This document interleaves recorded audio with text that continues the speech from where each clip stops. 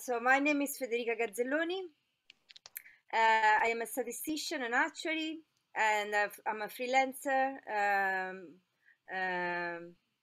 towards data science. So I'm thinking in data analytics still, then we'll see in the next future. So I like these book clubs. I love them a lot because it's a good practice for speaking, talking with the others while learning. And what else? I don't know. I make data visualization, I do modeling, and I am a collaborator with the HME, with University of Washington, and I take part to some studies and research. So this is all for me. What about you? So if you would like to introduce yourself, maybe. Yeah, sure. My name is Esmeralda. I am based in Reading in the UK. I am here because I start a PhD program at the University of Reading. My project is about to understand how the vegetation of the past responded to past climate changes. So I think that definitely I am going to need to, run some models, and definitely in R, or indeed the only language I know is R, so that's why I am here. Yeah, me too. I know just R. Yeah. Well, hi to you both. My name's Brandon. I guess I'm a plant physiologist by training. I work in a vertical farming operation, hence the mask. I'm at work. As far as the time goes, this is not too bad for me. I like mornings. But yeah, I started learning R about 10 years ago, or 12 years ago maybe.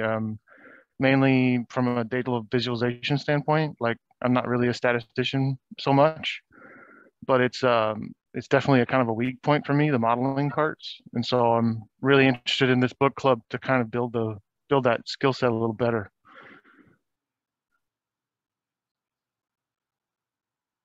Oh, and I used to live near Reading. I lived in Bracknell, actually Benfield, if you know it. It's a nice place. I like it. Yeah, I have enjoyed my time here. Yeah, I used to work at Gillett's Hill, just down the road at Syngenta. Okay, yeah, it's a quiet place. Yeah. Okay. That's a great place. Nice. By the way, I am a biologist. I am not a statistician or something like that. I am biologist, but yeah, I want to learn how to model with R. Okay, so Federica, we're depending on you to tell us what not to do. Yeah. So I lived in London as well, in the UK for about 5 years, 1.5 years first, and then for about 4 years after. So I went back to Italy and then go back there. Nice experience. Like, where are you from originally? Like, what part of Italy?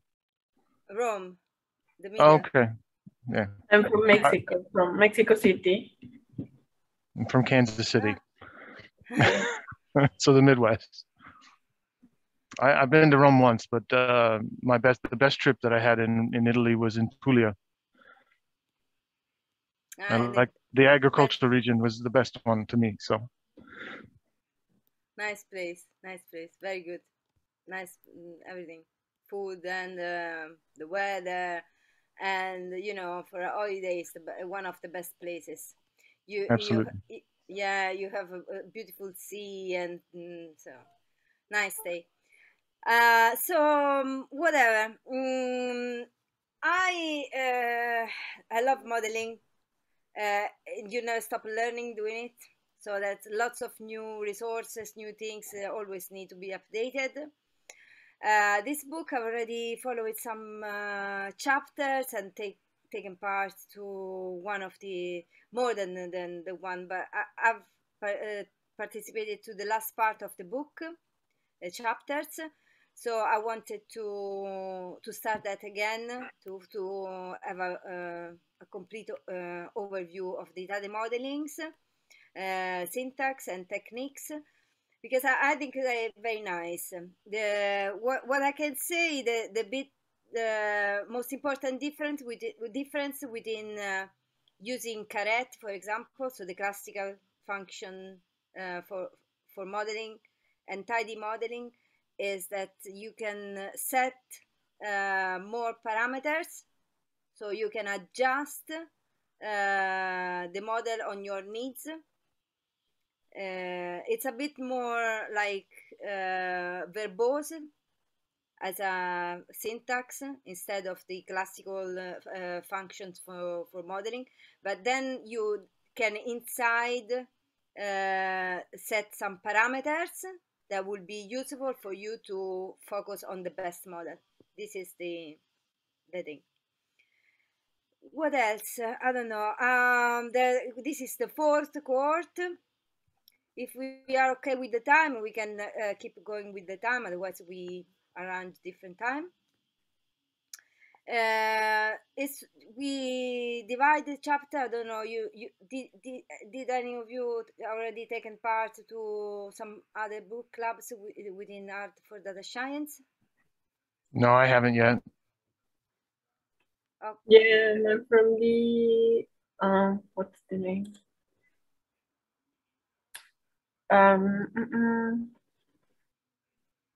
It's called R for Data Science. I think the basic one. The cohort 6, I think. Okay. So the procedure is that we divide. So you choose a chapter or more than one that you are interested in, you would like to talk about, and so put your name down, both if you want on the Google Sheet, in Slack, or in the GitHub page. If you want to, I can show you how to do it if you don't know how to do it. And then just explain the others in the book club what is about, what is talking about, what is saying. If you can use the data that they use in the chapter, or use your data if you have any other things that you want to maybe do experiment with using tidy models. That would be interesting as well. This is something that has already been done. If you there is a YouTube channel with all the videos for the previous cohorts. So many things have been done with different data sets, all interesting things. So the book, I'm going to share something just for as an introductory day, and then we start deciding which chapter you would like to do. I do the others. So let's see.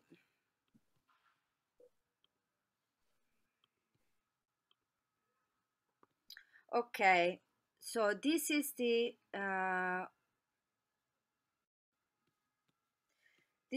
Slack. On the bar here on top, you find all the information. Then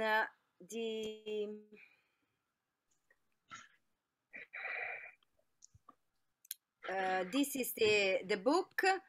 I don't know if you have seen it. Of course, this is quite now there's 21 chapters, and so the first chapters are more introductory chapters to the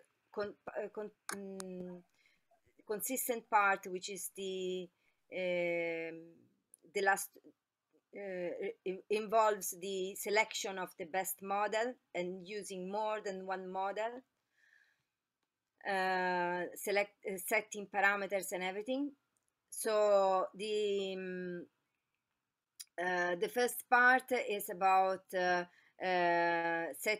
understanding what models are, have some introductory things about modelings, and then something about the data set that will be used inside the book.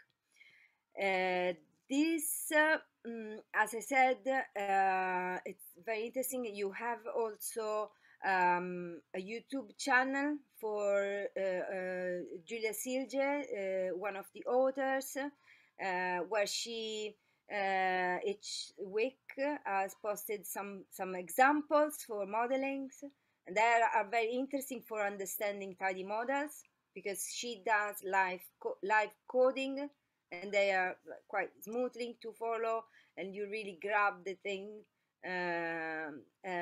Each video contains different type of modelings, so that would be nice. I also had a look at the things, just to give you a little overview.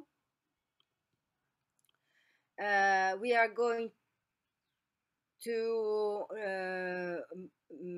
resampling, model comparison, tuning, grid search, iterative search. This is all the things that I've said about. This is not just classical using the function for modeling, but it's more like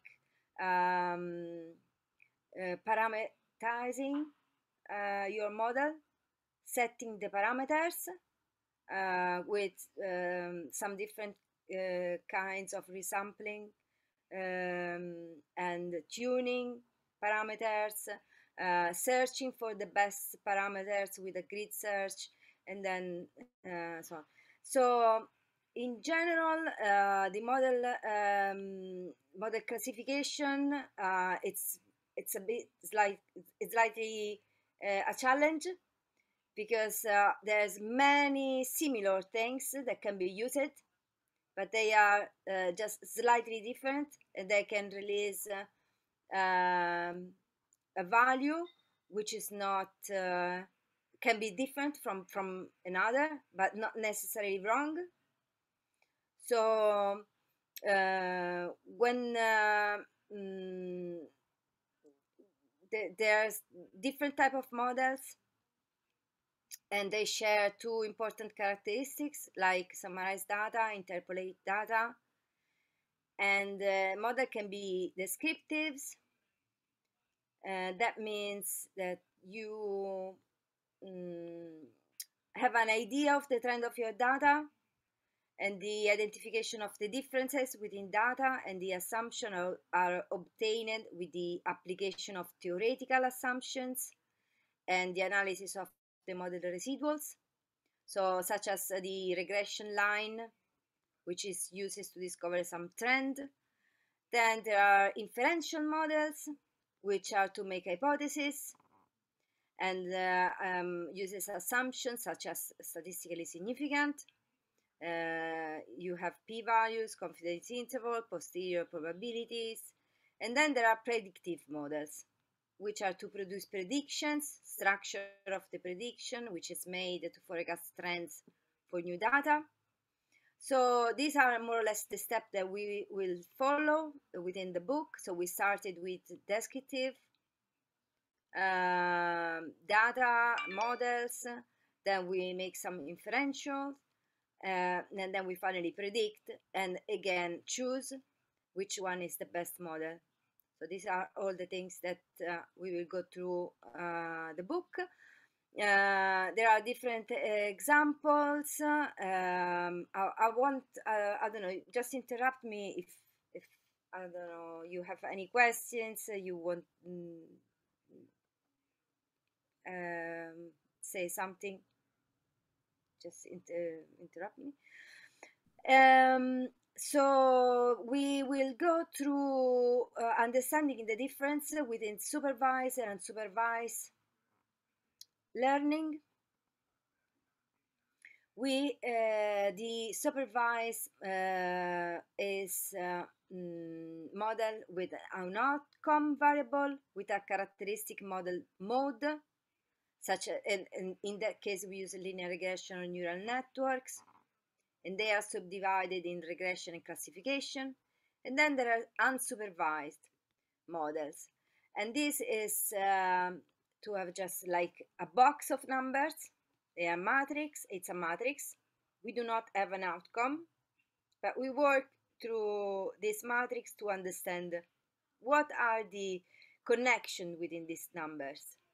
If we can group them in some way. So there's many, I don't know, I don't like to annoy. There's many classification, and a challenge that I found is to decide for which model to use based on the data at disposition. This is still a challenge. So you have a model family, a model form, some fitted models, and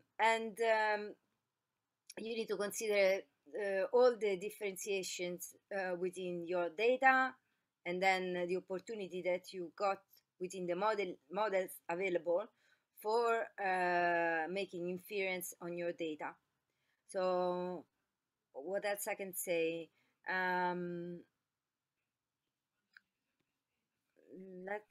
Federica, do you know what it means by model family? Can you say a little more on that, if you know? Yeah, let's say for example, we can. It just said neural networks. It was the only thing that it said. So let's say let's start with an example. Let's say that we want to we have an outcome. Okay, we can have two types of outcomes: a numeric outcome or a not numeric outcome, which means, I don't know, like it's like a factor, a like classification, right? Yeah, classification, like a categorical variable. Okay, we have two different data sets, or a same data set, but we have we can make two type of inferences within this data set, which are, one is numeric.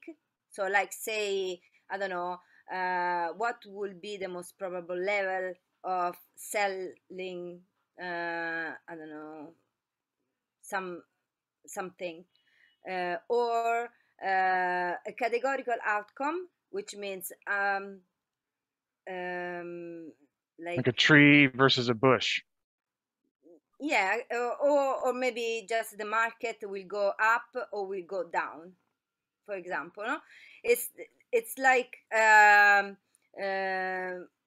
understanding that those are two different things, and one is belonging to a regression problem, and the other one is a classification model.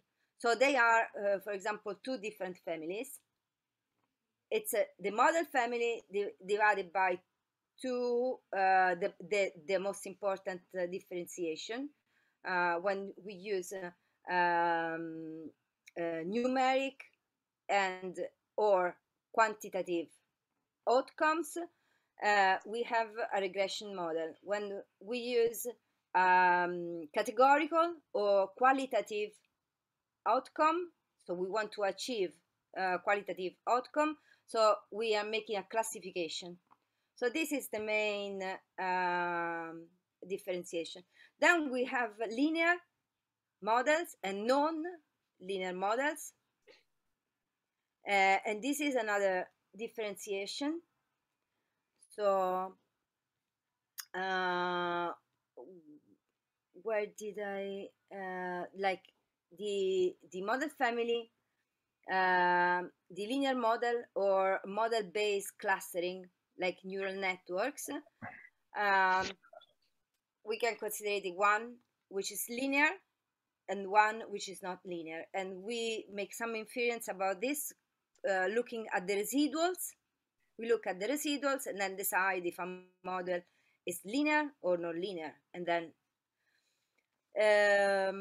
then we specify the model form and say for example, we specify a priori by the model selection procedure what would be the most suitable one because of the nature of the data set that we have at disposition. Then we fit the model, and that means we optimize some criterion for given data and estimate the parameters. So we are going through all these things. On top of that, we also do some data analytics. So we take the data at disposition, we do some manipulation and see how we can arrange this data in a way that can be used for modeling. And this is called pre-processing stage of the modeling. The pre-processing, because when we use some within tidy models, there are some packages connected with tidy models that we load with it, and the pre-processing part include the receipt, the resample, and then the parsnip. That if we, in some cases, we use yardstick as well, not all the times. So the pre-processing part is the manipulation of the data set that we have. So once we have decided which is the model that we want to use, we set up the data ready for modeling, making a recipe.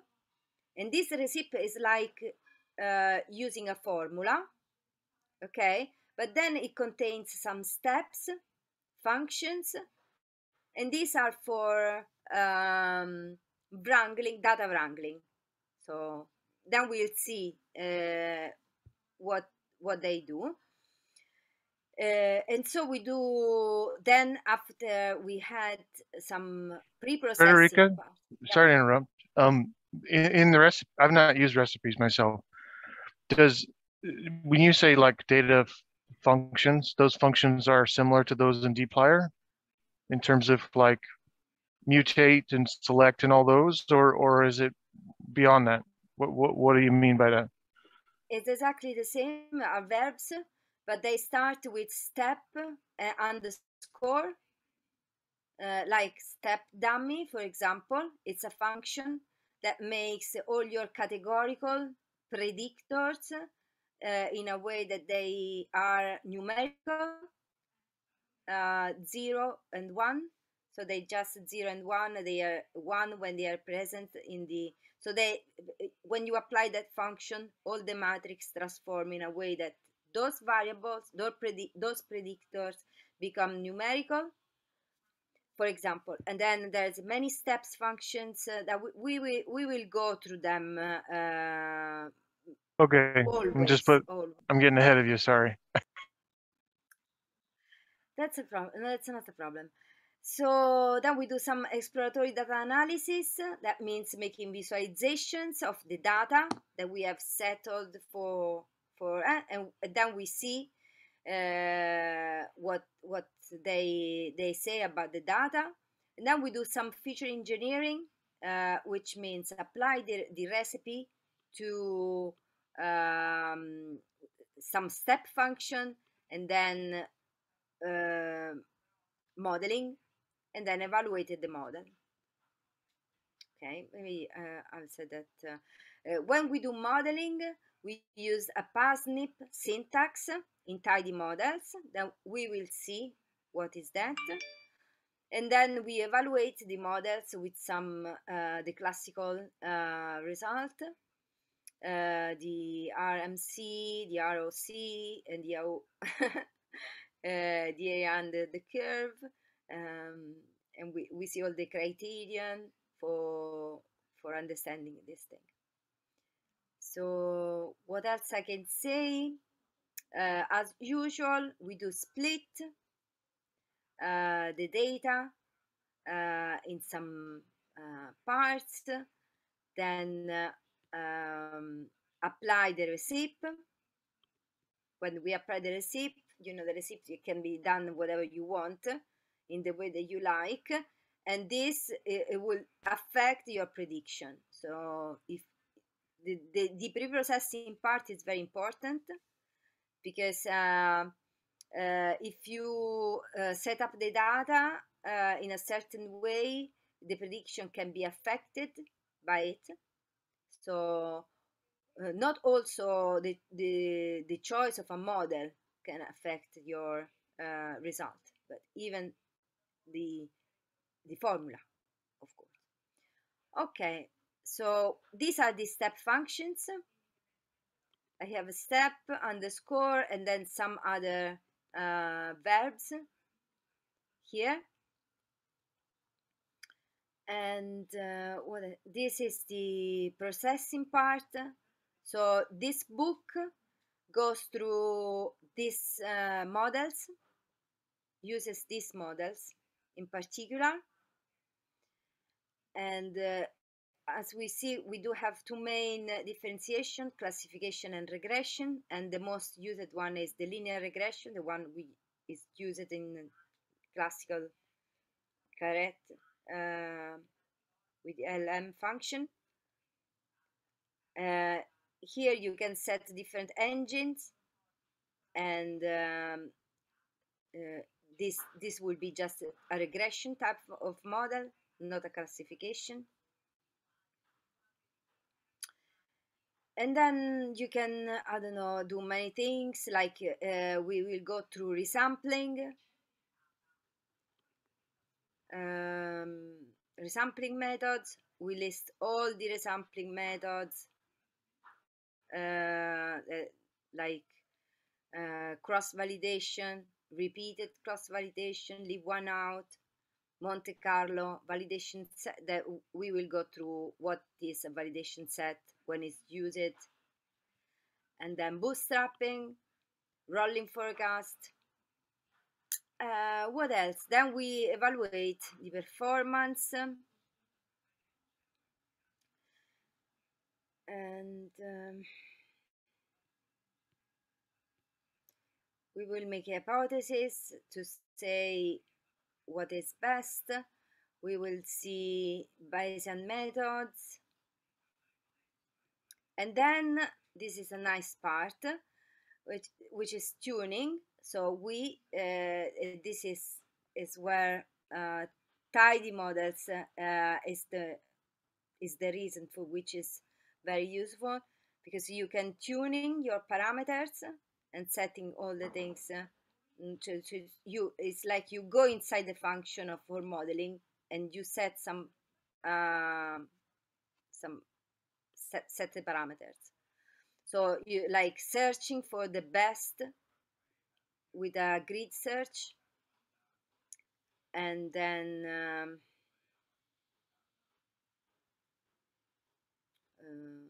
again, you know, try to set it in a way that you can find the most suitable ones.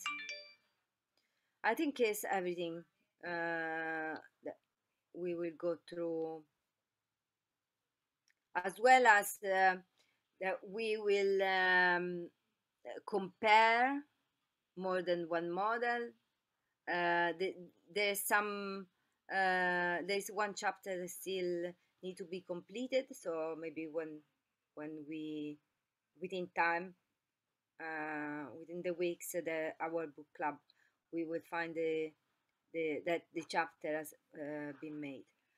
What else I can show you? I don't know if you have any questions. There's more than one website. I don't know if you have seen it, for tidy modelings. This is the book.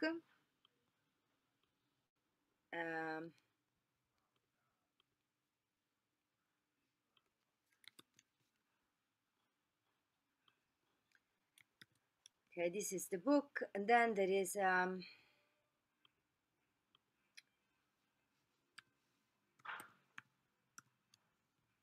tidy models .org.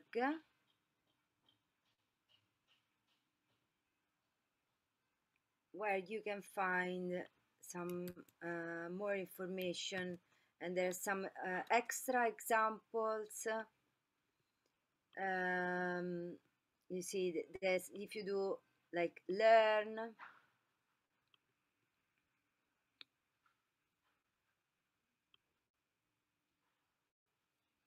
and then there is like perform a statistical analysis, create robust models, tune, compare, work with your models, and these are as well more examples.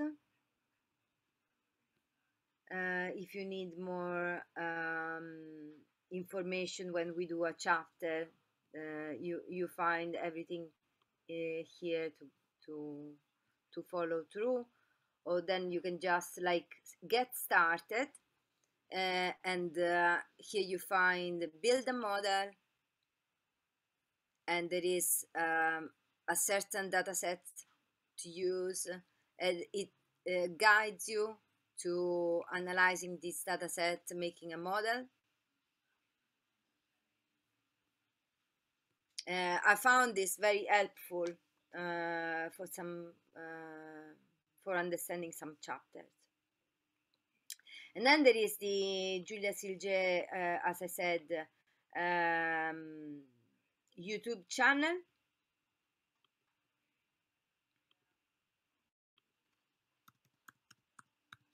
which is very, very useful, because she, on each video, she presented a new way for modeling using sometimes the Tidy Tuesday dataset, but other times different.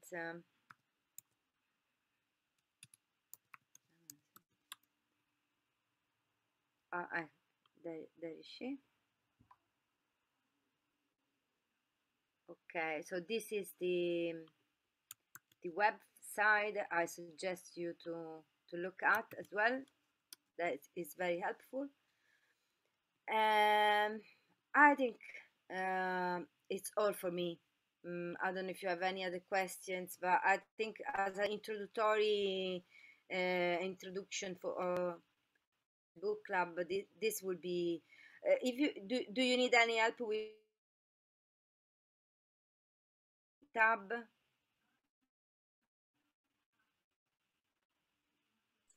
Maybe. I'm sorry, I missed some of that. I don't know if it was my connection or yours, but you said, do you need any what? Arranging the notes with GitHub. Oh, yeah. So where are the notes on GitHub? How to use GitHub. I think we are losing you, Federica. Okay, it's not just me. All right. I was worried it was me. Oh, We'd lost her. Okay. her connection. Yeah. Not here now. You're back. You're muted though. There we go. Yeah. Okay, I'm back. Sorry, I dropped the meeting. Yeah, I was asking you what the GitHub was, and I think you were going to say it, but I didn't. Okay, I didn't catch it. I show you what is the GitHub. So this is the tidy modeling, and this is it's at the top in the notes. Okay.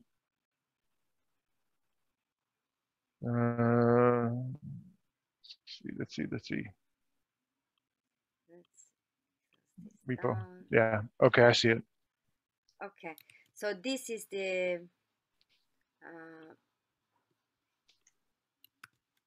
GitHub, and I've asked if you need any help, because the procedure is, you see this tidy modeling, you can put your name down here or in the Google Sheet that I've put as well on top of the Slack for the book club page. And then how to use this is to you need to fork. You click fork this book club, and do you have an account with GitHub? Maybe. Yeah, I do. Okay. So you click fork, and it fork the repository. Then you open R, and like set new project. Do you know how to do that? Actually, I've not done that for a long time, so let's carry on. Okay, so I show you, for example, I close this project.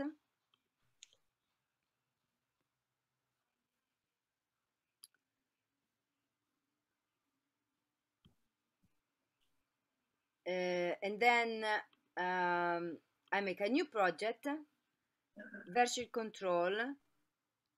Oh, I did too fast. Version control, and then git. Then you have this repository URL, and you put the, Which is your fork, right? yeah, exactly, it's my fork. So for example, this is my GitHub, and I go to tidy modeling with R. So this is my fork. I take the address and put it here. Then if I copy this little part, it goes automatically as a project directory name. Then you choose where you want to put it inside your machine with browse and create the project. You click here and it creates the project. I don't do that because I've already done it. What is actually does is downloading all the content of the repo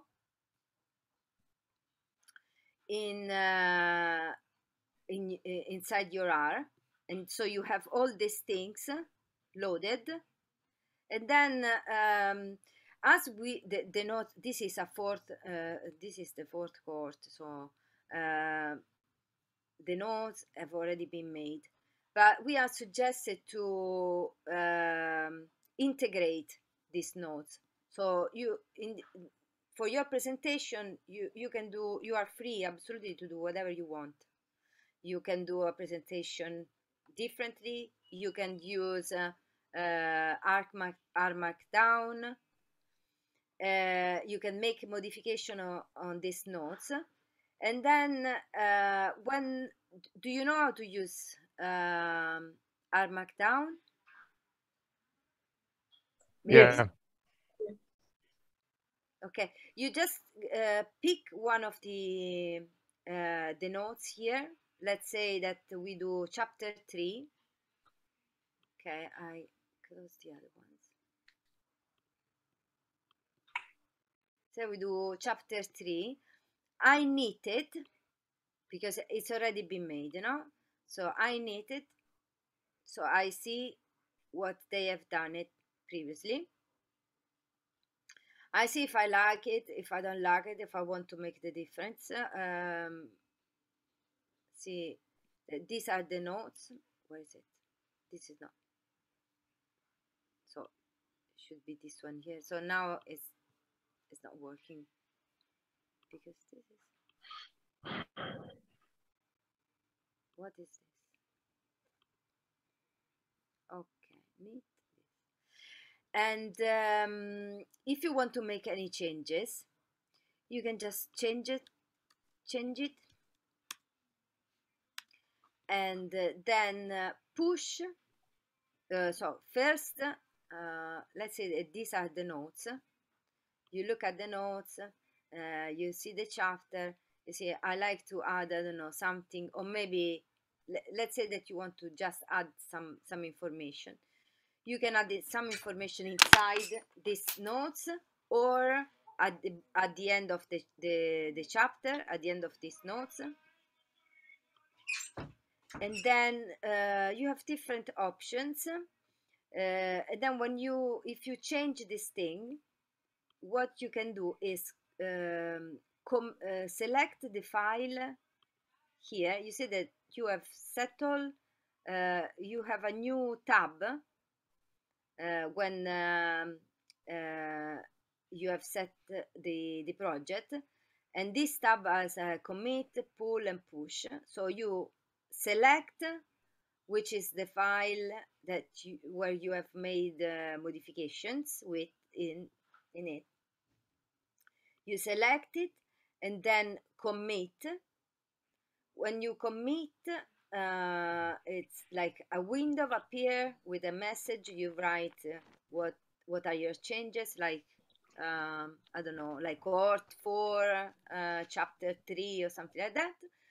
And then you first pull down, because maybe there is some modification in the original repo. So I suggest you to pull down first and then push. But I forgot to tell you something, which is one of the most important things otherwise. So you need to set up a branch before committing, because when you fork the repository and download all the content, you find yourself with a main branch. Okay, for pushing changes into the original repository, you need to make a new branch. So you just click here and say new branch, add a new branch name, say create, and it creates a new branch. I've this branch, my branch is chapter 15, for example, and so it's like a mirror of your main branch, where you can make changes, and from here you can push it to the original one with commit and then push. When you push it, the original, so the owner, so the original repository, which is not this, but this one here, receive your push. What is it? Okay, as a pull request. So then the maintainers of the repository will look at the difference. In particular, John is the responsible for this thing, and approve or not the changes that you have pushed. Yes. Yeah. Yeah. So as soon as you push it, it goes back to the original repo. It doesn't go to just yours. You don't have to create another push to the original repo or whatever. You need to make a new branch. Yeah. And then commit and push, and it goes directly to the original repo. Okay. Then I haven't done too much Git, but yeah. The difference is when you change something on the repo, on the original repo, then you need to click twice, two buttons, which means one is that you are committing the change, and then you are submitting an issue. This is when you make the change directly in the repo website. It's not when you're pushing from your R. okay. Any questions, just ask. Okay. No, this is new for me indeed. I didn't know that we could push content into the original one. Yeah. But this, I need to try.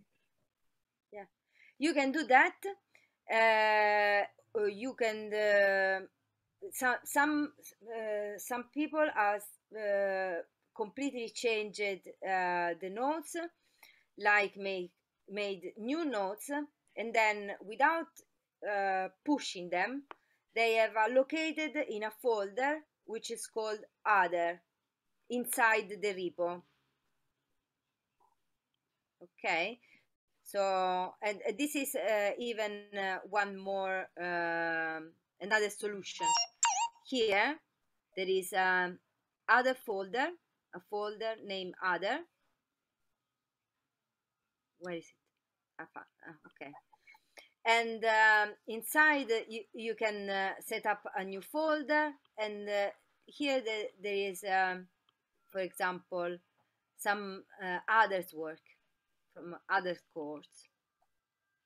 Okay, they didn't make the change in but they did make completely different notes for them to talk and everything, and then position it in the other folder.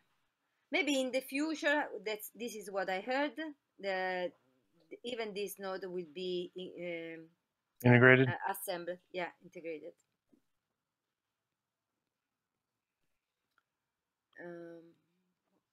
This is any questions, just ask.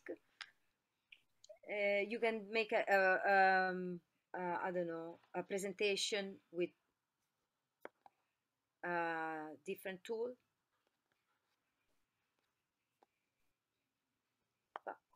If you need so what? How do we what do we do going forward? Is it weekly or bi-weekly, every other week, or what do we do in terms of meeting? Okay, the meetings are set for begin one each week.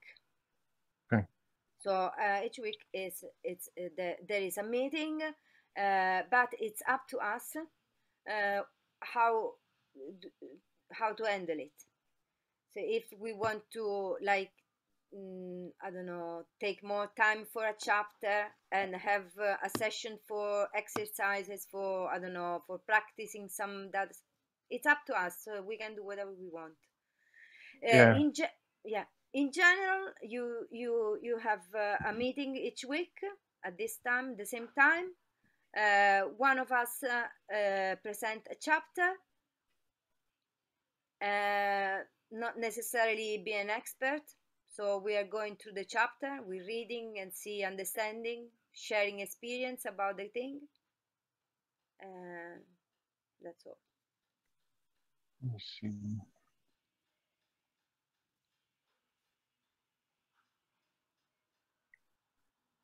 That's okay? Yeah, I was just making sure I put it in my calendar so it's available. Yeah. Okay. Great. So I think it's all for today. Okay. Thanks so much for leading. Appreciate it. Thank you. I think I'm gonna have to dive back into that first chapter, because definitely the models themselves are kind of more my weak point, but I'm hoping to learn. So let's go. Okay. So then we will see who is the one starting with the first chapter. You think about it. Yeah. I might be able to do the dplyr stuff. I'm not bad at that, and ggplot too as well. But I imagine all of us are pretty good at that. So may not be so helpful. But right. Okay. But anyway. Thank you. Yeah. Thanks a lot. Ciao. Bye. Ciao. Take care. Bye. Bye.